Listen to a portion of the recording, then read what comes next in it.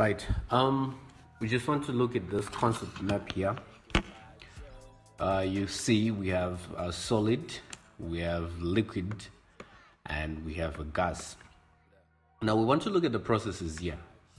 The process of turning a solid into a liquid, we call that melting.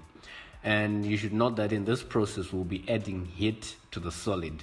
So when we add heat to the solid, the particles vibrate more and they will become liquid particles.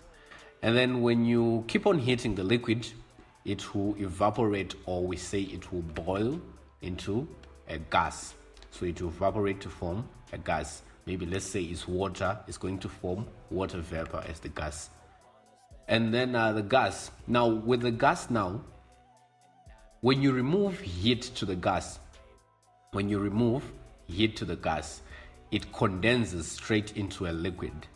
And as you keep on removing heat from the liquid, it freezes to become a solid. Now, if you heat a solid, but it doesn't pass through the liquid phase, but it jumps straight to the gaseous phase, we say it has sublimed. We have a good example of a substance which sublimes. A good example of a substance which sublimes is iodine. That's I2. Iodine is a good example of a substance that sublimes.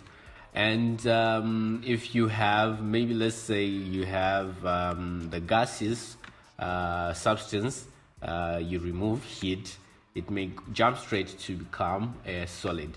This process, we say, is condensation.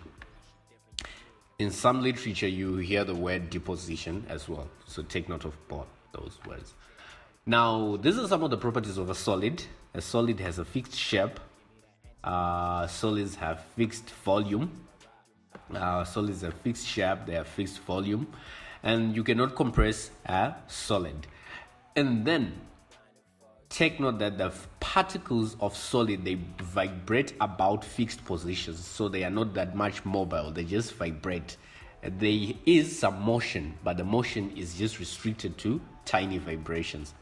And then we have gaseous particles here. The gaseous particles, they don't have any fixed volume.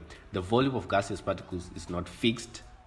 If you take a gas, you put it in a container, which is such cubic centimeters in volume, it's going to take that volume is going to adopt that volume because it can occupy all the space that is available in that container. And then it doesn't have a fixed shape as well. It's going to take the shape of the container, and it is easily compressed because the particles are far apart from each other, so it's easy for them to come back together in a compressive way, so they can be compressed together. And then the particles are far apart from each other, and they are always moving randomly and constantly. Right, and then the liquid, it has a fixed volume, but when it comes to the shape, it only takes the shape of the container.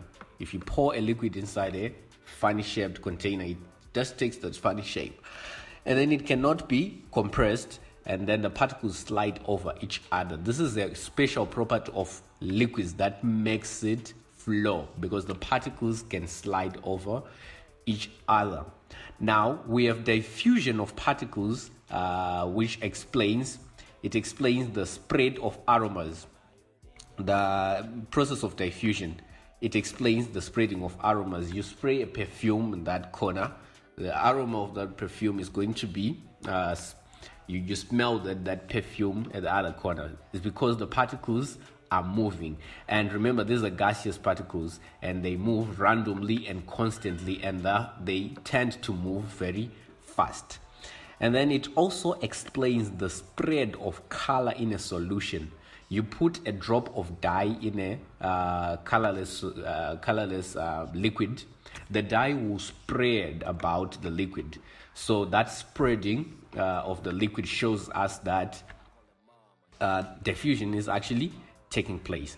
Now, the rate at which the diffusion is going to take place will depend on the molecular mass of the gas.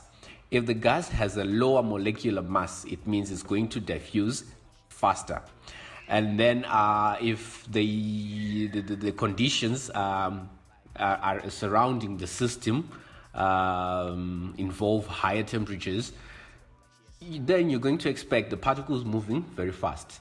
Temperature causes the particles to move very fast, so it actually means that the particles are going to have a higher rate of diffusion. So that's the explanation there. So yeah, I hope this was helpful, and make sure you subscribe to our YouTube channel, and see you next time. Bye bye.